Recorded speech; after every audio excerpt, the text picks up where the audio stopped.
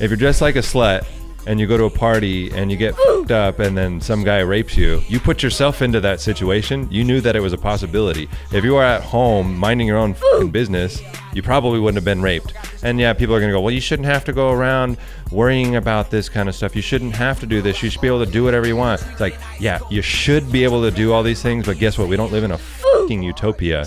I don't think I agree with you on the slut shaming. If a chick wants to dress like a slut, let her dress like a slut. She has every right to dress like a slut and not expect to get raped. Have you ever seen a chick dress like a slut and be like, oh fuck, I can't contain myself, I gotta rape her? No, come on, bro.